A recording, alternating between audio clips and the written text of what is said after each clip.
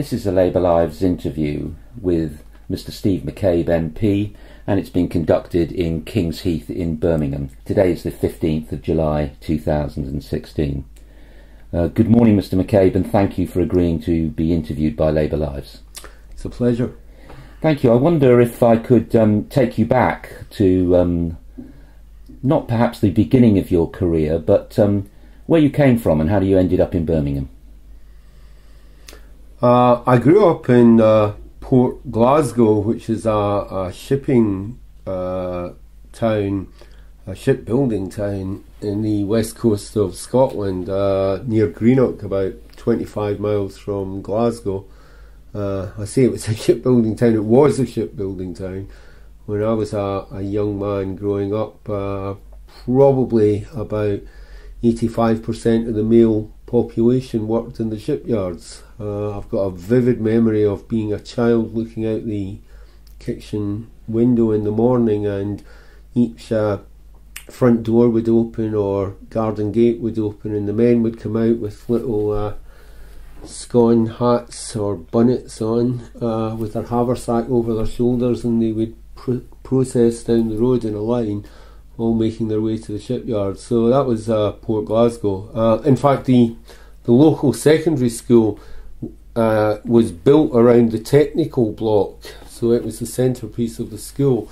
And the story at the time was that lads in particular were ranked in terms of trades in the shipyards. So clever boys went to work in the drawing office, and then we processed through the trades: electricians, welders, burners, joiners.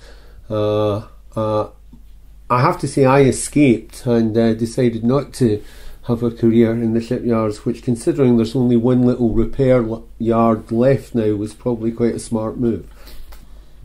So you were born in 1955, so we're talking about you being, say, 10, 12, going to secondary school in the mid-60s. Were you still in Port Glasgow at that time? Yes. I didn't leave Port Glasgow until I was about 18, 19. And that was to go off to college, or what? Yeah. I went to do a social work training programme at Murray House in Edinburgh. All right, okay. I never worked in Scotland despite training there. I worked originally in Wolverhampton, and I specialised for quite a long time in working with young offenders, and I also had a period when I lectured in social work. Yeah. Came to Wolverhampton in 77. I thought I was coming for 12 months. It never quite worked out like that. Well, you saw some challenging times when you did come to Birmingham at that time. We obviously then had the 1979 election. Were you at that time a member of the Labour Party? I think I was a member. I can't actually, to be honest, remember whether I was a member or not, but I do remember that working in that election in Wolverhampton, I worked for Dennis Turner, who I don't think Dennis was actually the Member of Parliament at the time. I think he was a Billesley councillor, but I recall standard stuff that people will remember: basic door knocking and driving lots of people to the polling station and working right up until it was dark. And then I think it was Wolverhampton Civic Hall where they had I wasn't actually at the counts. I think they had a kind of ante room that people went, and I remember being slumped in a chair watching the results coming in and just feeling about as sick as everybody else in the room, with the exception that that was the night of Mrs Thatcher's great victory, except there was a chap called Teddy Taylor who was intended to be the Tory Secretary of State for Scotland, but he lost his seat in Cathcart that night. He went on subsequently to become the MP for Southend, as I recall, but So we were all sitting slumped in the chairs looking pretty glum, and Teddy Taylor's result came in and I jumped to my feet and shouted, and everybody looked at me as if I was a bit bonkers. But I was one of the few people in the room who kind of recognised Teddy Taylor losing was quite a big event. A Labour family? Yes, I didn't have any member of my family who was active in the sense that they were a local councillor or a representative in any sense like that, but I think it was very common. I mean, I can recall from quite an early age listening to quite strong discussions with in the House, lots of people, arguing, discussing different aspects of what was happening in the political situation. My grandmother had very strong views. My grandfather had equally trenchant opinions. My mother had quite strong views about issues like fairness and justice. So I recall that from quite an early age. And God, I don't want to sound like William Hague, but I was kind of interested from quite a young age in current affairs, so I kind of knew things like who was the Prime Minister, who were members of the government. I used to kind of look at things like that. It interested me. Of course, at that time, Labour essentially ran Scotland. Glasgow was a totally Labour seat, and the unions and councillors and MPs were all drawn from the Labour Party, essentially. Though I think there had been a mid-70s sort of resurgence of the SNP, but in no real form at that time. We have now a totally different position in Scotland. What's your feelings about Scotland at the moment and its political hue, if I can put it that way? Yeah, well, I mean, as you say, Labour were a total dominant force. The kind of local joke was you could put up a collie dog with a Labour rosette and it would win in Scotland at those times. There's also, I remember that a certain gentleman called Wee Norrie Lamont stood in Port Glasgow once. He got a derisory vote, but later went on to reinvent himself as Norman Lamont and became rather well known in England, but not so popular when he stood in Port Glasgow. I mean, I guess actually I'm saddened and shocked at what's happened in Scotland, but I do think Labour completely lost its way in Scotland. I remember being up there during the referendum campaign, and I spent some time working in Greenock, which it's the constituency I think now is Greenock and Port Glasgow. So I mean, it was an area I knew well, and I remember knocking doors during the referendum and people looking at me with a kind of perplexed expression, saying, "Well, what are you doing on my doorstep?" Because actually Labour had essentially lost contact, I think, with the public in Scotland. I think it kind of shows. I think the real message of Scotland is that you cannot afford to take votes for granted anywhere, and Labour probably spent far too long thinking that they could take the Scottish people for granted, and I just think they completely lost touch, and the determination in the last election of the people of Scotland to teach them a lesson and to show them is what I think stands out. I'm not wholly convinced that there is some massive surge to nationalism in Scotland. I think it may be a temporary phenomenon. I think, if I'm truthful, Nicola Sturgeon's a very impressive MP. The nationalist government in Scotland has had a relatively good run, although it may be coming to an end. But I'm not convinced there's been some mass conversion. I think it was much more about teaching Labour a lesson. I think we live in an age where there's a distrust of politics, where there's a proliferation of news and propaganda on social media, where people engage with their politics differently. By and large, the days of the town hall meeting are over. The days of actually reading leaflets from political parties are probably over, in my judgment. People get their and the communities that people belong to are quite often virtual communities. So I mean, I think it's a very different age, and my hunch is it requires a slightly different style of politics. Can I take you back then to when you decided to get involved in politics? The records show that you were a Labour councillor in 1990, but had you stood before that period of time anywhere? No, I hadn't. I mean, basically, I think I'm quite often asked this question about how did I get into it. I think there are two kind of defining points for me. The first one is, one of the things that I learned in social work was that if you're encountering an individual with a particular problem or difficulty, it's possible at a social work level to intervene and to say, well, have you thought about this? If you were to structure it that way or approach it this way, you could change a bit of your life, you could make this different.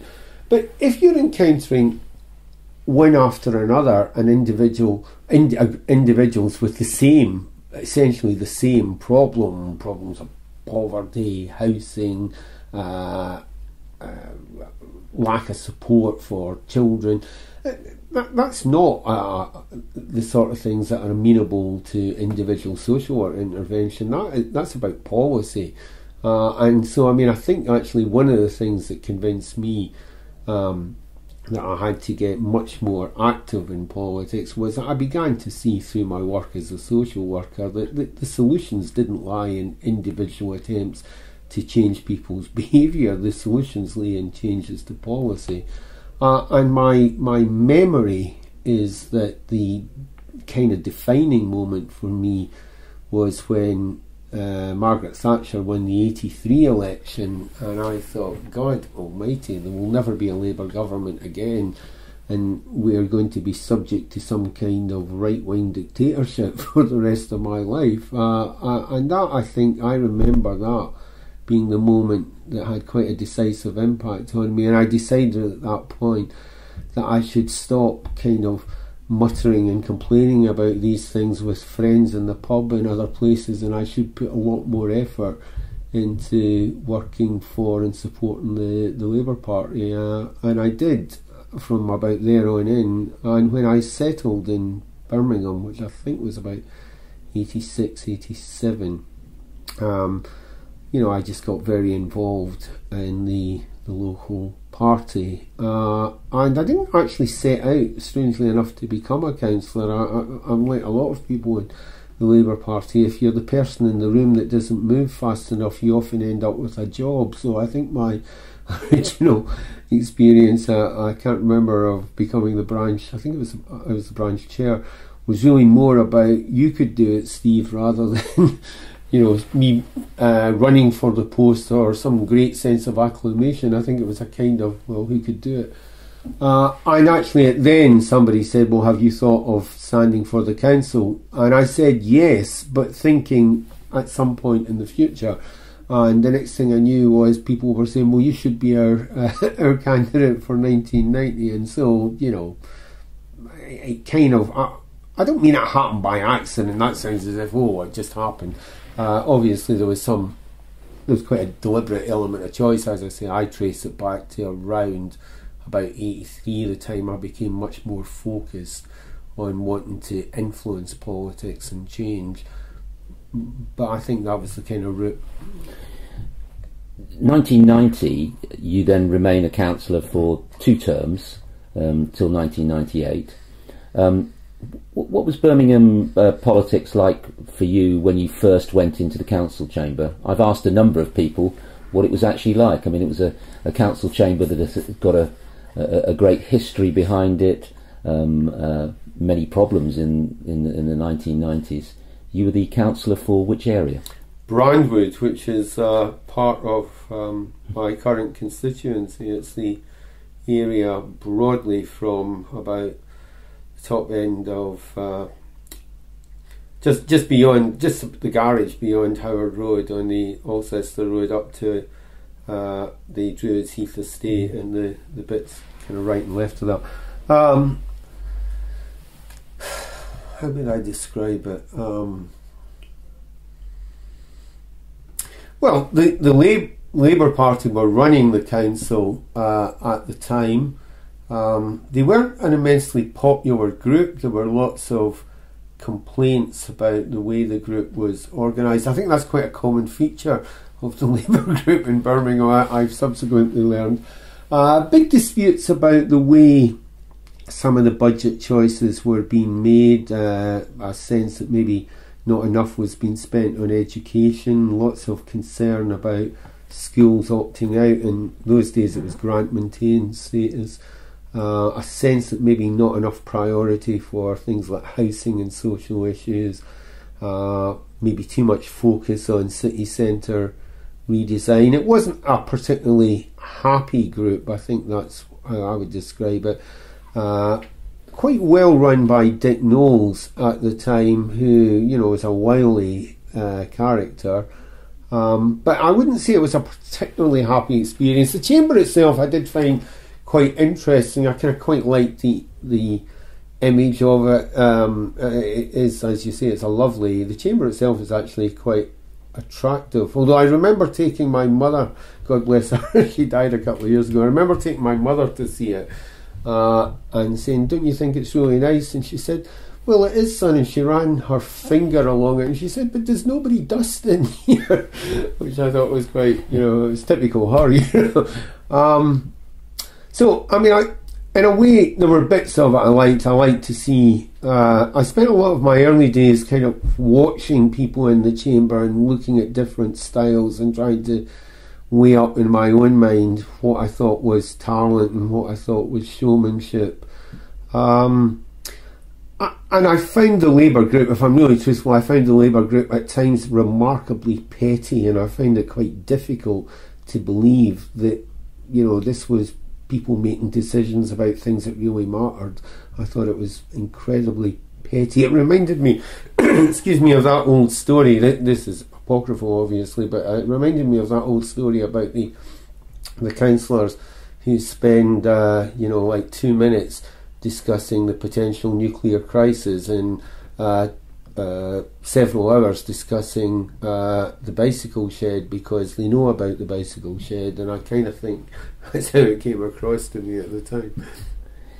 There is always a tension in certainly in Labour politics in the city, and I'd agree with you entirely. You decide to stay for 2 terms, but at that point you must have been looking around to think about considering Parliament.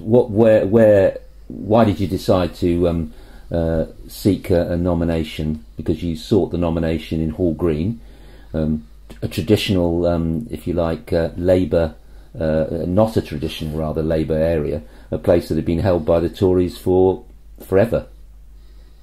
Well, what actually happened was, you know, like all of these things, as I say, there's an element of luck and chance. I've always believed in politics. What actually happened was, after I'd been on the council a couple of years, I mean, my background was social work. I ended up on a committee called the Technical Services Committee, which was really about engineers, highways, potholes. I think it included toilets in those days, public toilets. And I assumed it was because the secretary of the group thought it had the word services in it. Yeah, being a bit facetious. But anyway, I ended up in this committee, and at the time, after I'd been on the council a couple of years, there was this proposal emerged to build 3 major dual carriageways in the south of Birmingham, one on the Stratford Road, one on the Alcester Road, and a massive extension of the Coventry Road one. And the effect of this in King's Heath and the Alcester Road would have been they would have built this huge tunnel and virtually cut the high street off, from a bit like we see in parts of the Coventry Road. And there was massive local opposition to it, and people saying, why are we doing this? What's this about? It's very hostile. And I was in the Labour Technical Services Committee pre-group meeting before the committee met, and Dick Knowles, who was leader, was wheeled in to remind us about the whip, because we were being asked to vote for this proposal. And the more I thought this is crackers. So I scribbled an amendment onto the bottom of it, which basically said, but before we do this, there's going to be a proper evaluation of the options and a proper consultation with local people. And I shoved it under his nose, and he could obviously read that the mood in the group was bad. He was, as I say, he was a very canny operator. Dick Knowles, I feel I learned a lot from him. I grew to really like him and respect him. But and in the end, I think he barely exchanged a couple of words with me in the 2 years I'd been on the council up until that point. But he decided that we should have this amendment, and this became the route for Labour to extricate itself from this kind of mess. And Dick phoned me up that evening like I was his long lost son, and asked me how it had gone at the committee, and I thought, what's going on here? But so I explained, and then he asked to see me and asked me what I meant by consultation and potential, and he asked me to take charge of a thing which became the South Birmingham study, where we actually conducted quite an extensive analysis of the journeys that people made in South Birmingham. And what we discovered was that all the proposals were premised on end-to-end journeys from about the M40 to the city centre. Actually, most of the journeys were cross journeys, and so the solution had to be different from the proposition. And this led to things like bus lanes, more pedestrian crossings, reallocating road space, the development of a cycling strategy. So, I mean, it became the shift in policy, and as a result of that, I think it was the following year or so, I became the new chair of the Technical Services Committee. And I guess the truth is, I reached a stage as we were approaching the 97 election. I mean, it was somewhere after 92, I don't remember the exact time, but we'd lost in 92, and I was again quite frustrated about that campaign, and I had very strong views about things that should have been done and didn't happen. Possibly one of my problems, I've always got strong views and they don't always go down well, but I decided in the end that I would really quite like to have a crack at Hall Green, which was Brandwood Ward, which I represented, and where I lived was part of that constituency, and I decided I'd like to have a crack at that seat. And I was very conscious that it was a Tory seat, it had never been a Labour seat since its creation, but I felt that the tide was turning. I was a fan, I make no apologies for the fact I was a fan of Tony Blair, and I thought that the work that was going on with him and Gordon Brown to refashion Labour was right. So, I mean, I think I just reached a point where I thought, well, it's now or never, and so I decided to go for it.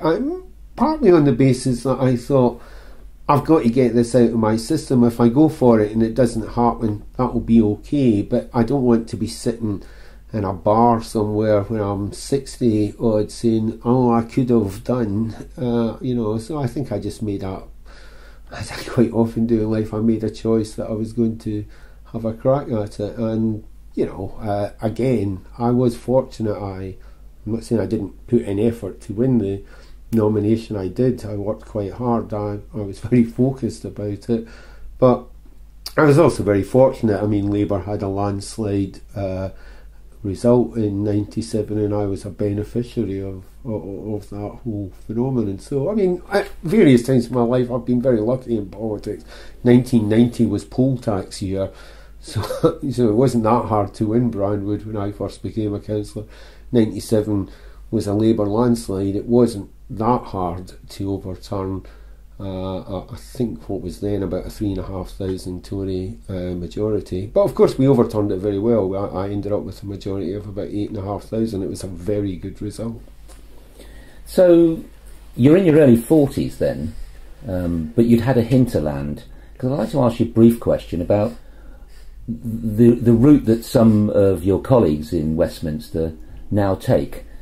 They have the political route. They don't get involved in local politics in the same way that you did by being a representative in the local council. Many of them become special advisors.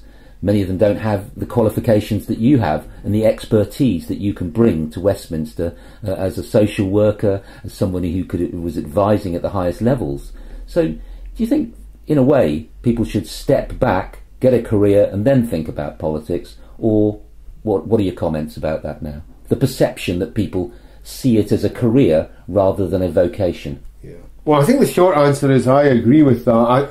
I'm not saying it can be the same for everyone, and there may well be, good reasons for why some people pursue a kind of route from special advisor to MP. But I think there are too many people do that. Too many people think there is a parliamentary route that is leave university, get a job for an MP, become a special advisor, become an MP, become a minister, and it's almost like that's what politics is. It's a career. It's a conveyor belt. I think that produces too many folk who are too similar, who have too little experience of life, who have too little in terms of personal resource to fall back on. So I think it's creating a political class, and it may actually explain why there is a sense of detachment from people and their representatives. So I think a much healthier mix of people who've got... I'm not saying you've got to be any certain age or any certain type of person, but I think you need to have a slightly broader base of experience. I think good to have had experience of work in some other field or area. Very good to have a local government background. Very interesting that Theresa May, I think, is the only Prime Minister we've ever had, or certainly in any recent times, who herself has got a local government background. I think Attlee might have done. Yes, in recent times. Yes. I think there's a real strong argument for saying that you really shouldn't be putting yourself forward unless you've done something else. And I can only say for myself that I couldn't have done what I've been an MP now for next year 20 years. I couldn't have done that, and I couldn't have survived the things that have happened, and I couldn't do the job that I think I'm required to do without my experience of both having been a councillor and having been a social worker. Those are the things that I fall back on when I'm trying to work out what do I do here. So I think the world is just very different, and I think the real, I was going to say trick, that sounds like, it's a game, but I think the real essence of it now is what you do in Westminster should be rooted on in your experience in your constituency. The need is to constantly think about your constituency. How does this affect my constituents? If we vote for this, who will be the beneficiaries? Who will be the losers? How will that affect that little business down the road in Dogwheel Lane? Or what will that do to that poor couple whose house is going to fall down if they get away with this? And I think it's just become much more important to be a representative of your community. And I don't think I think because the world is shrinking in terms of media and contact and access to information, it's vital that the politician is able to relate the Westminster world to their own constituency experience. It's no accident that most of my staffing resources are in my constituency, because I think Selly Oak, and how does Selly Oak benefit or lose from what happens in Westminster, and I think that's the way it has to be these days. There obviously needs to be considerable discipline in the party, and perhaps that brings us to the current difficulties. I wanted to ask you, though, that you were a whip. There was. So you were bringing people into line on occasions, were you not, as a government whip? What was that like as a job? Some people say that the whips department is where the dark arts are operated. Did you operate in the dark arts, in the dark places of Westminster? Well, that's not how I would describe it. I was a whip, and I was a whip both for Tony Blair's government and for Gordon Brown's government, and there were some very difficult times. Look, the essential job of the Whips organisation is to get the government's business through. The essential job of the opposition is to waste time and frustrate the government's attempts to deliver its programme. So the Whips are there to try and make sure the government gets its business through. That's our primary purpose. But you do that by understanding. I mean, you have two real kind of areas of responsibility. One is usually to a department. I whipped at the DTI under Alistair Darling. I whipped at Health under Alan Johnson, at the Home Office under Jackie Smith and Alan Johnson. So, I mean, you get to know a lot about the department's business, things that could be difficult, how that needs to be managed with because you have to translate that to the reluctant MPs on occasion. And you're constantly feeding back to your colleagues and the chief whip, look, this is coming up, this is where I foresee the problems and the pitfalls, this is how we might tackle it. So I mean, I think that is just simply about trying to be alert to what's going on, and you do that by keeping your ear to the ground, interacting with colleagues. You also have a group of regional colleagues for whom you're responsible. I think you do that job by knowing them, meeting them, understanding them. And I wouldn't say, I hear all these things about the black arts. I mean, I've never seen a black book in my life, and I don't kind of really understand. Perhaps it's only the Tories who have them. Well, they'd have lots of things to put in their black book, so I can understand that. But I think it's more likely, I'd really say that I think whipping in this day and age is a bit closer to something like the Human Resources Department of any organisation. You need to know your colleagues, you need to know what they're worried about, what they're good at, what their talents are, what makes them tick, what will influence them. And I think, that would be the same if I was managing a school or a small business, any workforce. And I think, that's how I would describe whipping. It's about making damn sure that the opposition don't succeed in frustrating the government's attempts to deliver its programme, and doing everything in your power to make sure that your colleagues stay on board. And sometimes, you use a range of persuasive methods to try and get there, obviously. Does your history in the Whips department inform your views about Jeremy Corbyn? He, of course, was a serial voter against his own government, some 500 times, I believe, in various measures. Do you think that that has informed your, if you like, we used the word trenchant before, but I think you've made trenchant views about Jeremy Corbyn and where we are at the moment. So does that inform it, or does it...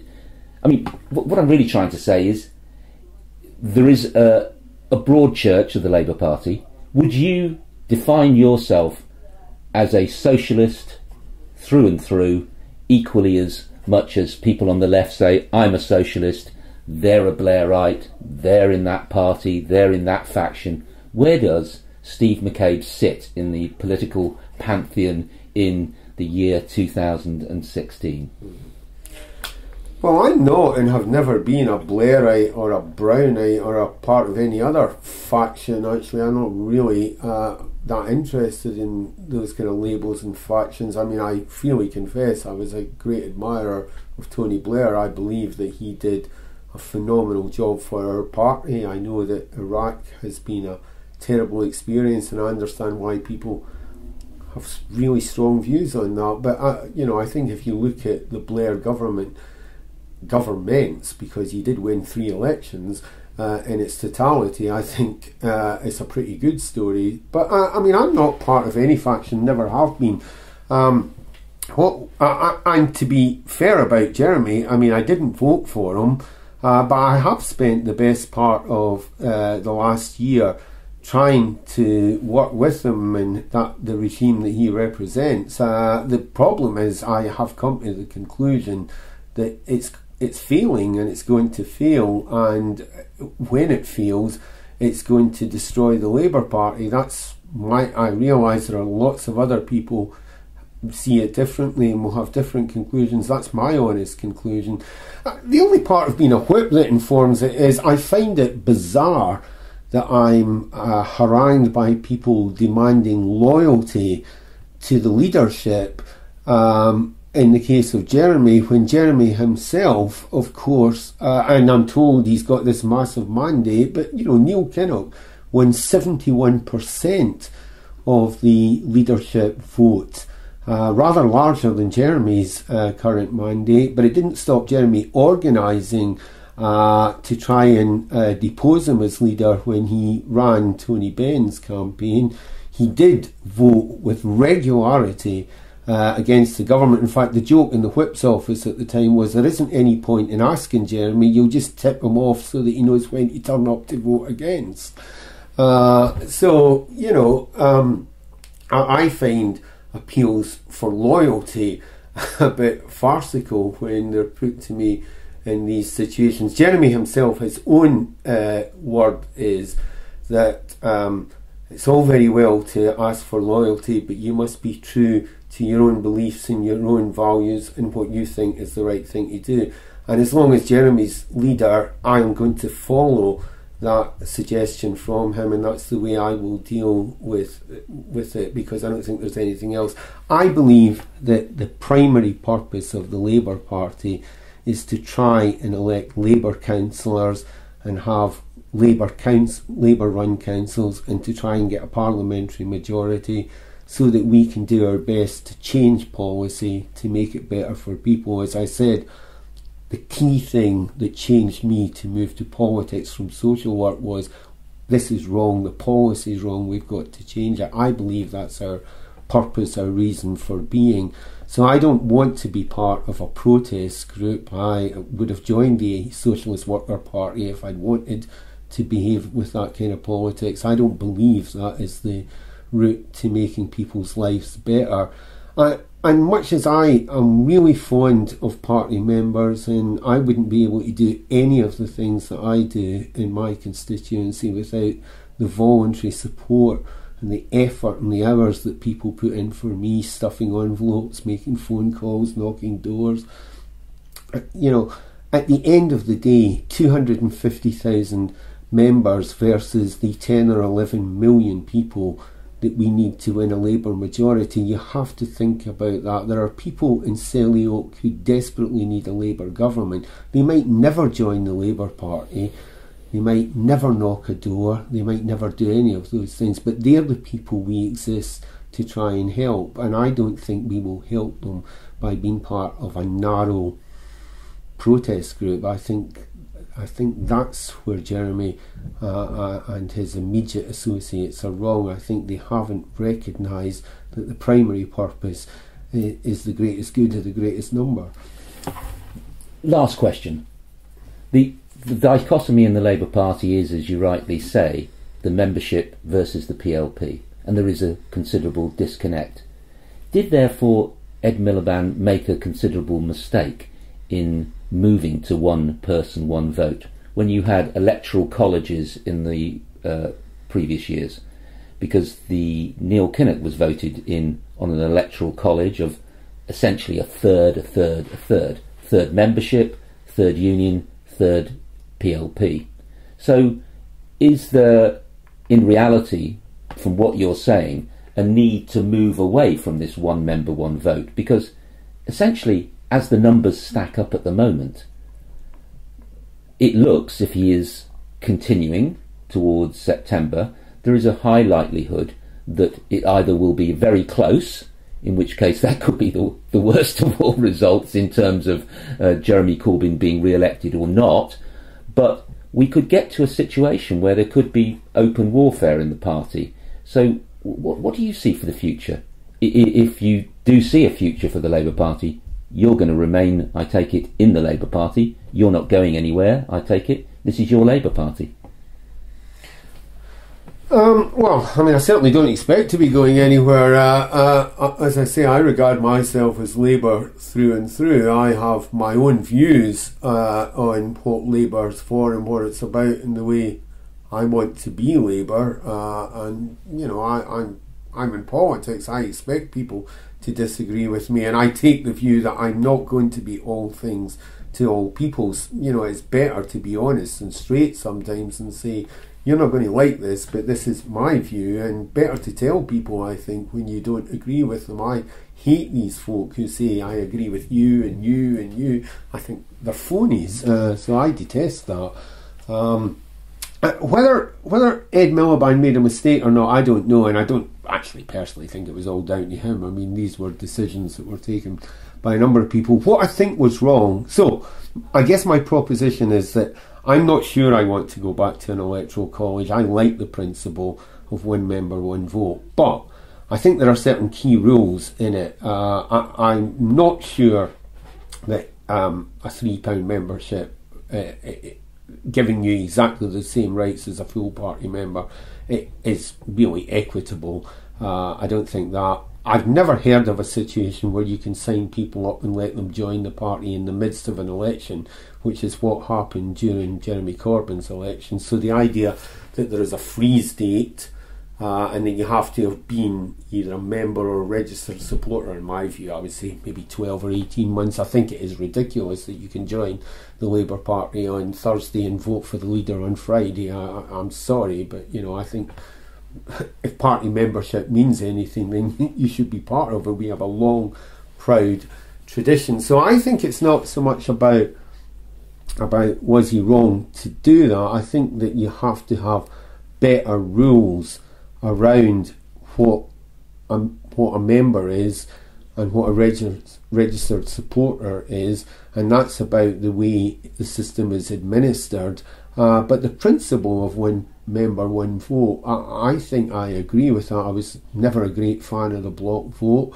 I think it outlived its usefulness. I think it's right that members should have their say, and of course the safeguard to ensure that you don't get someone who is completely out of touch with their parliamentary colleagues is the nomination structure.